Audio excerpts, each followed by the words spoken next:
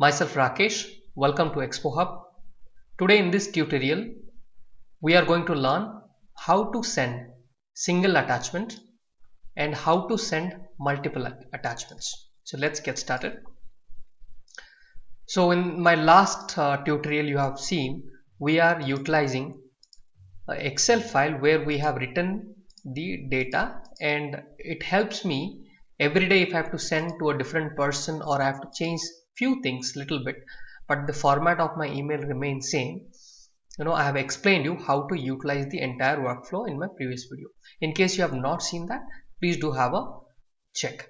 Okay, today in this video we will concentrate on send SMTP mail message attach file. Okay, how do I send an attachment? So let me click on this attach file, and here let's say you can pass this value through a variable, and the variable has to be a string type, or else in case you have direct path which you are sure that every day your reports will be stored in that particular folder, right? And from that folder you have to send that. If that is very short, then you can utilize that. If it is very dynamic, it keeps on changing, you can also use a variable and implement that. Anyways, we just have to learn how to utilize this. Now the direction is always, when you add, it is always in direction. There is no in out, there is no out.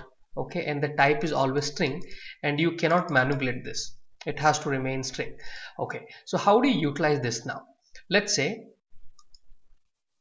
so this is my folder. Okay, this is my folder where I have got different kind of attachments, and I want to send a specific attachment. So how do I do it? Let's say I want to send this one. Okay, sample. So how do I do it? So for that, first thing you have to do is copy the path,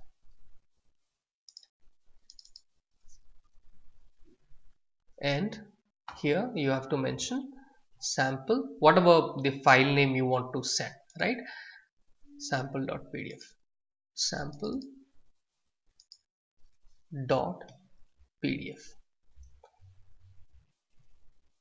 Okay, so once you write that, let me run it.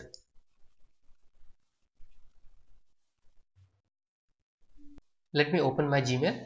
So you can see that there's an email which has come with the sample PDF just now. Okay, and all this has been already written in the Excel file. It is picking all the data and has sent me the sample PDF. So you have understood this, how it works. What if I have to send multiple multiple attachments? Okay, for multiple attachment, again go back to UiPath, and here again go to attach file. So this one also comes from here from the properties panel. If you click on attachment collection, you will get the same window. All you have to do is add one more, and let's say the path remains the same, just the file name is different. Just copy this, okay, and give the proper file name. So the file name is itsopdoc. Okay, so I'll just change this, itsopdoc dot, and remember to write the extension of the file, or else you'll not be able to access that particular file. Okay, in case you want to have more attachments, all you have to do is keep on adding, one by one you can keep on adding, and that is how you can send the multiple attachments through an email. This is simple, but I'm going to show you one error which you are going to encounter. So let me run this. Okay, so you can see that now 2 attachments have come. Okay, what if I wanted to send all the attachments whichever there in this directory? So what I will do, generally you will copy this, go back to UiPath, and here I will show you what is the problem here. Okay, I want to send everything. So if I simply mention this, right, this is the directory, and you click on OK, it cannot access it.